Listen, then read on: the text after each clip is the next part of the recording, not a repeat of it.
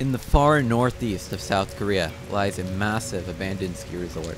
Being in the northeast of South Korea, this place is closer to the North Korean border than I would have liked to hope. So close to that, on the way here, a military dude holding a very large rifle stopped me and made me show him my camera footage. And after exploring Korea's version of Chernobyl, well, at least looks-wise, I'll be taking you to a North Korean refugee village, where you will not only probably meet North Koreans, but get to eat North Korean cuisine.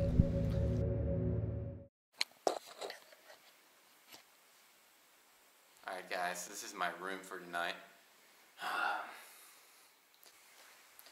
Alright, well, see you in the morning. Good morning! So you might be wondering, where the heck are you at right now? Well, basically, in the northeastern side of South Korea, there is, well, this place. It is an abandoned ski resort. It was opened from 1973 to 2006. In 2018, for the Winter Olympics, they tried repairing it, but it was in disrepair. So, well, I came here last night. It was creepy as hell. I slept right here. It's pretty damn cold, I'm not gonna lie. But I want to go explore this place. You can tell it's raining pretty hard. So you might be thinking, what the hell are you doing sleeping in this room? Are you trying to get like a disease? Trying to get asbestos and cancer inside of your lungs? The answer is, I'm pretty stupid. Anyways, let's get going. Building I slept in last night. I hear a dog barking. What? There was a guard dog yesterday. Would you guys sleep in this building?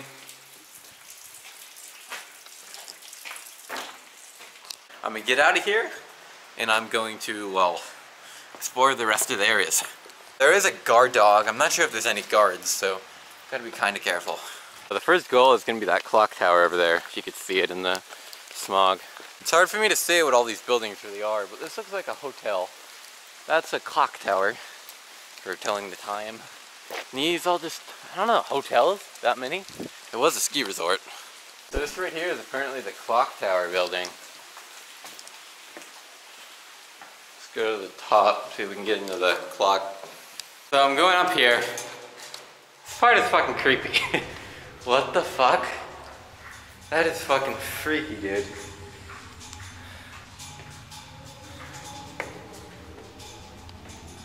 Oh, there's a fucking ladder.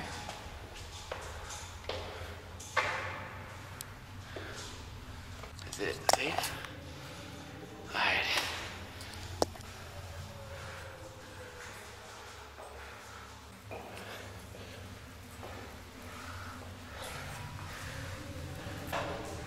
Oh my god, there's another ladder.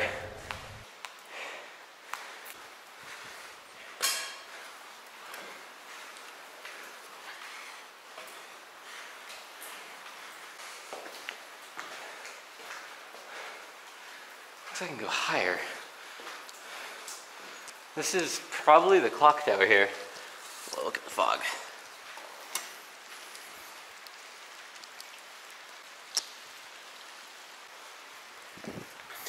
Could try climbing this. There's just boards up there. Is that really safe? It's debatable.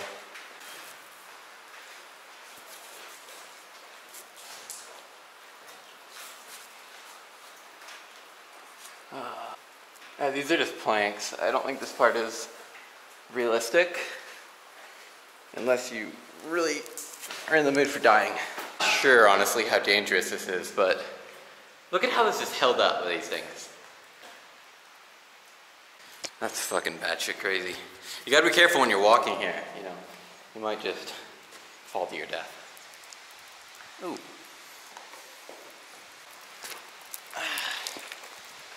Heck yeah.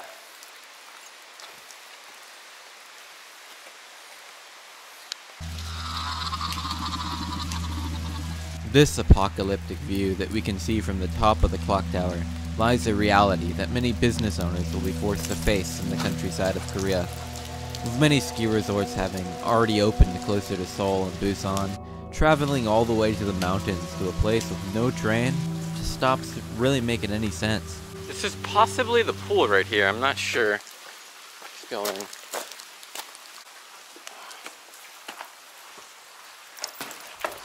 This is the fucking bowling alley.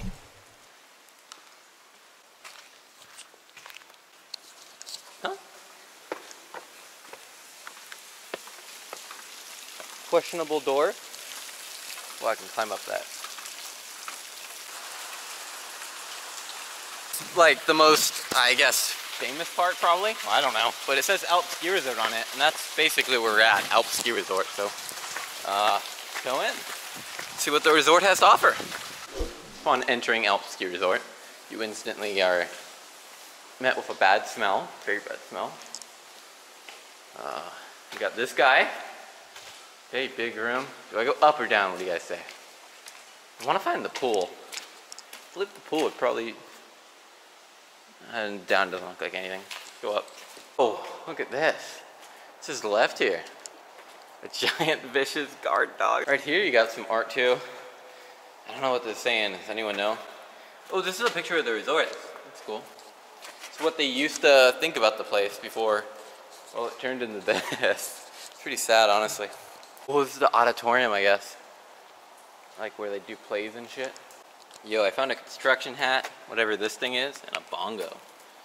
Whoa. See all the chairs that are stacked on top of each other. The lamp. Hopefully that didn't fall from the ceiling. Look at this, it's a soundboard. Look at the old ass TV. It's fucking dope. You gonna have the mic. Does it still work? It's probably no power. What's up? Testing, testing, testing, testing. For the rest of this video I should wear this helmet.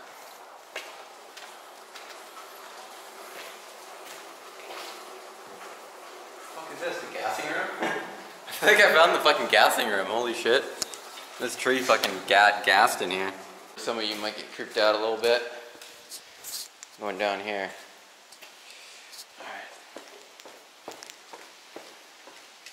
Thing, I haven't taken a shower for a while because there's a pool. And it's got a bit of water in it from the rain. This might be tough. So I wanted to climb this shit at the top, if you could see. I wanted to just like kind of climb it, but it might be drenched in rain. We'll find out. Tell me I'm not a genius. I've collected a few bricks here, and I'm gonna stand on them to get some extra height. Probably thinking right now, are you an idiot? Never knew anyone could be as dumb as you.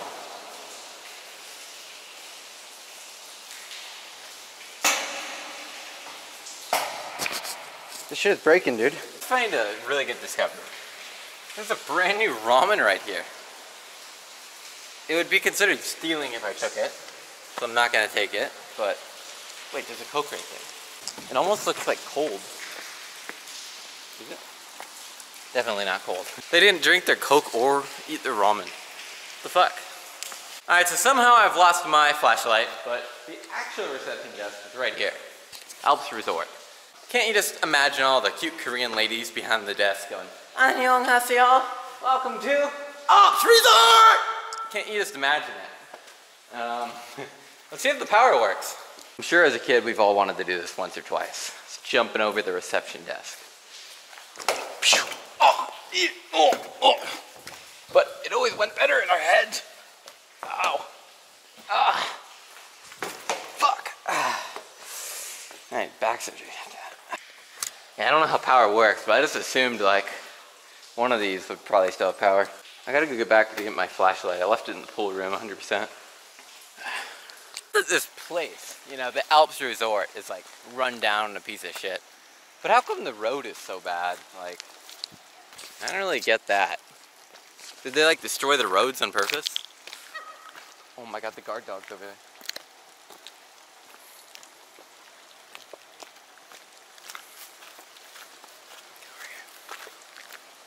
It really does blend in with the floor. Here it is, my flashlight. I'm not gonna lie, this is pretty sick. Like sickening.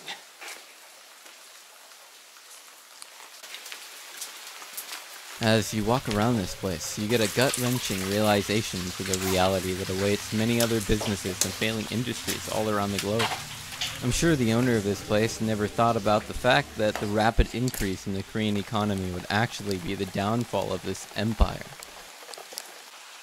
Alright, this is gonna be the last building. Let's go to the top. Toilet right here. Ew, it's filled with feces. There's a sink. Take a sink with me.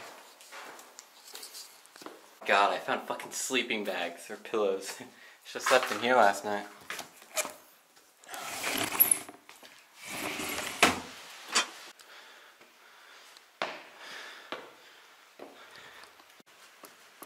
That's not safe. Rad.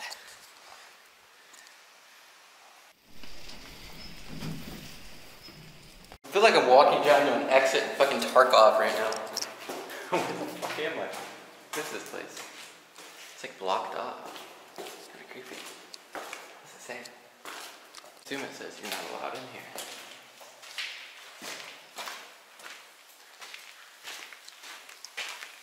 Is this the sewer? Oh my god, this is the sewer, isn't it? Alright, so I hope you guys enjoyed this place. From here, we are going to enjoy ourselves some North Korean cuisine. So if we go slightly east from here, there's a city with a lot of North Korean refugees. And apparently they make North Korean food. So we are going to go try it. Alright, so as you can see right over here, across the river, it's an interesting architecture, is Abai Village. We're going to go there, and we're going to get ourselves some North Korean dinner. Let's get going. Alright, so there's a term for a big percentage of the population here. IDP. Otherwise known as internally displaced person, basically referring to a refugee or someone who had to flee their country because of armed or some type of crazy conflict. Alright, so to the average person, this is just going to look like a bridge. But it is so much more than that. This is what connects the city, or this is what connects this part of the city to where all of these North Korean refugees now live and are going to die because they're in their 80s and 90s. It's very cool and romantic and amazing. You're wrong, but these homes that you're seeing here, you can tell they're all kind of like shitty, small. They're made with like weird types of things, and a lot of these houses originally were shacks.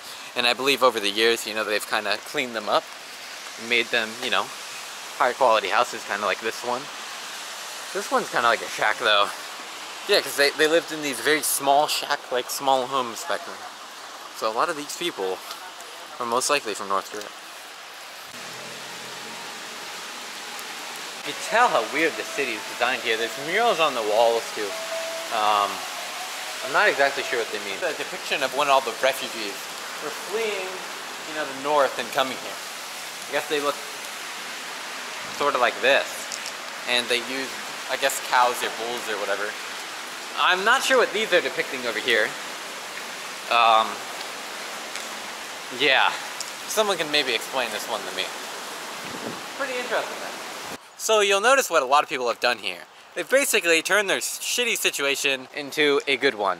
How? By turning it into basically a tourist attraction. You know, they write on the food, North Korean food or that type of stuff, and a bunch of people think, whoa, like me and you. Yeah, that's what they did. It's how they turned their shitty situation into a good one. These, you know, homes. Pretty smart. Alright, so here's the restaurant I decided to go to. Alright, so it says right here, North Korean style sausage. We should be all good. Alright, so right here I've gotten both of the dishes. Right here is the North Korean stuffed sausage or whatever. And on the other side is, famous in this area, it is stuffed squid. Alright, so let's try the North Korean sausage.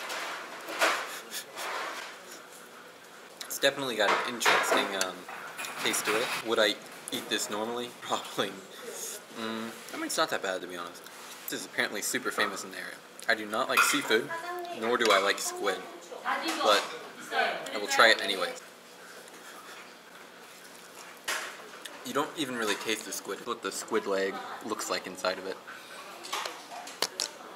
So after eating the North Korean delicacies, I went down to the river. Hi, thanks for watching the 5th installment of Slightly Homeless. If I don't die from asbestos, mold, and all the other good stuff, you'll see me back later this week or next week. A little bit of a problem. I am getting very low on you know, money living, staying in Korea. Like, I'm fine with the homeless thing, but in order to edit videos and, you know, live a semi-normal life, I gotta have some stuff. So, if you could, check out my Patreon. If you give me money, basically, I'll be on the streets longer. If you pledge over $10, I'll print out any picture you send me, and I'll fucking slap it on a wall and be in the next video. Anyways, thanks for watching. Support the homelessness.